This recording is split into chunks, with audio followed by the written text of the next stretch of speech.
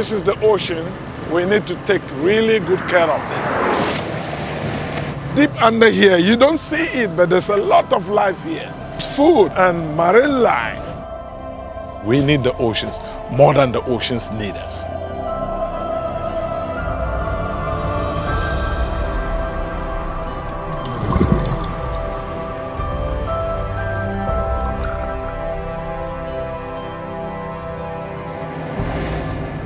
On the Canadian west coast, here in Vancouver, British Columbia, you can look over the Pacific.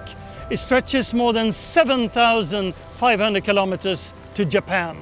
This is the largest body of water on the planet, and it used to be teeming with fish and marine life.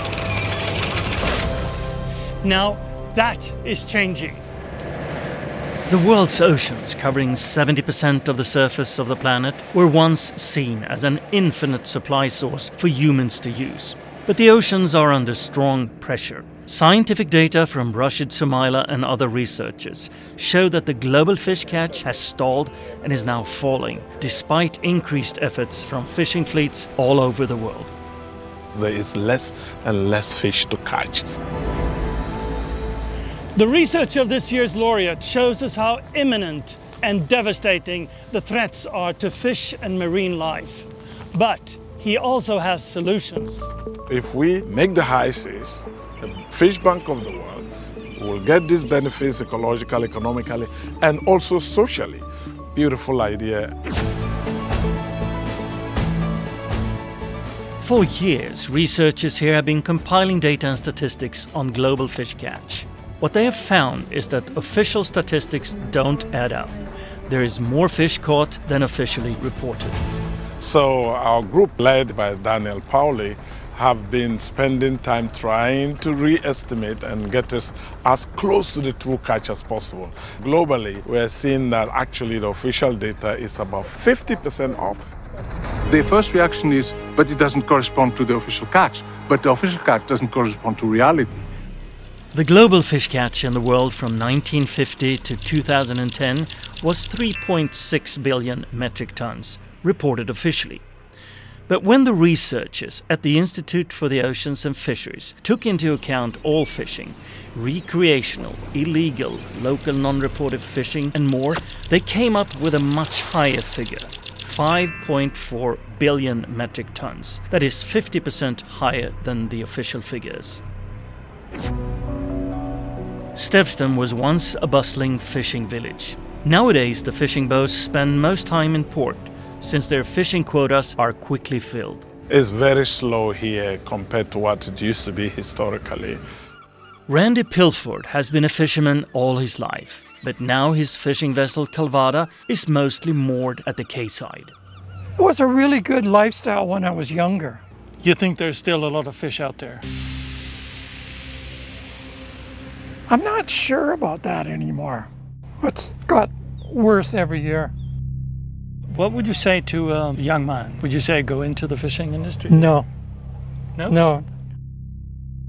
Marine life has taken a devastating hit in the last 40 years. A recent study from the Worldwide Fund for Nature indicates a nearly 50% decline in marine life populations between 1970 and 2012. But overfishing and overexploitation of marine resources aren't the only threats to the oceans. There are several million tons of plastics entering the oceans every year.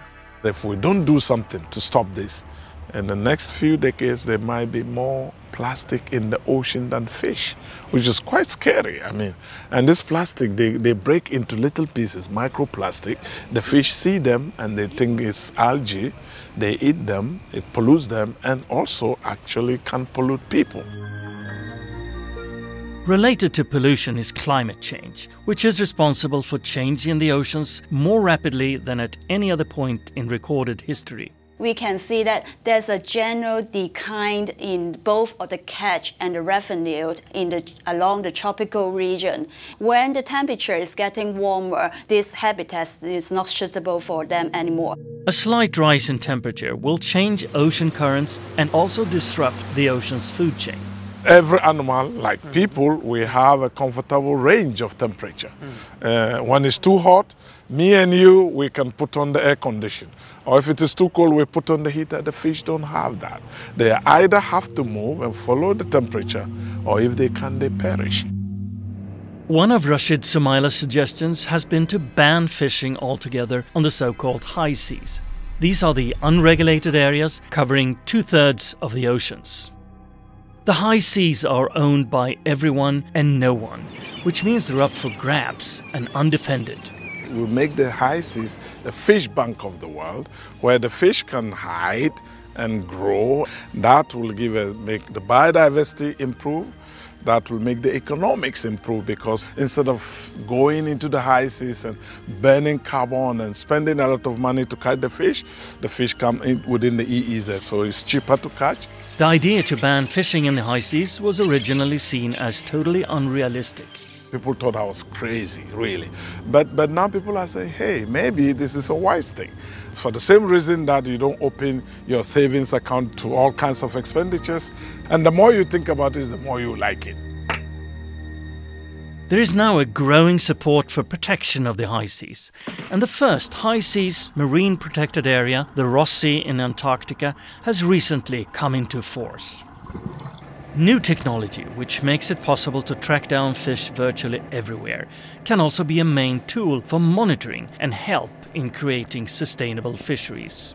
This is amazing stuff. Every fishing boat that has a tracker in the world, you can actually look for individual vessels here.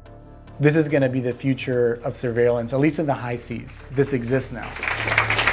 Just a few words, okay? Another of Rashid Sumaila's research areas is subsidies to fishing fleets. Many governments around the world give subsidies to the fisheries sector with good intentions.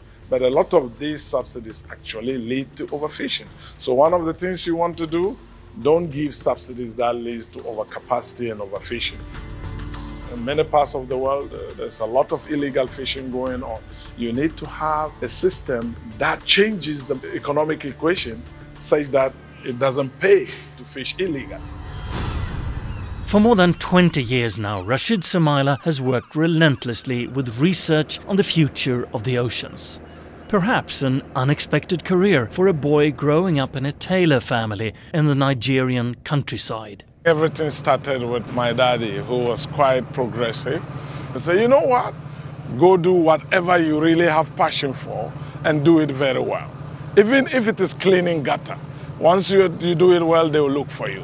So that thing was really powerful to me. It kind of liberated me. So for graduate school, I decided I would do economics because I was free to do anything. His studies took him to Norway, where the fishing industry has always been important in the economy, and led to a doctorate in fisheries economics. So that was how I got into fisheries, and since then, I've done fisheries all through. The oceans are amazing. That is where most of life is, balancing the climate and giving us lots of food. But at the same time, it is facing a lot of threats to something that is so valuable to people, and that is really keeping me busy, keeping me passionate. How can we get solutions to keep this amazing natural system that we have going sustainably, not only for us, but also for future generations? Rashid is one of the stars. He can actually pass very complicated issues in very simple terms to the public, and that completely captivates me. You should see him giving lectures. He is an incredible orator. You can see that the passion drives him. He's camera friendly and he collaborates really effectively with people. People want to work with him. It changed my life, to have such a positive person in your corner all the time.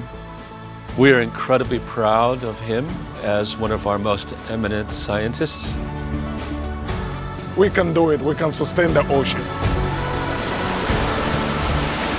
The threats to the oceans eventually comes down to our relation to them. The oceans are our lives. This is where life on the planet began. Most people love to be close to water and to the oceans. And we now need to understand how intertwined we as humans are to all marine life.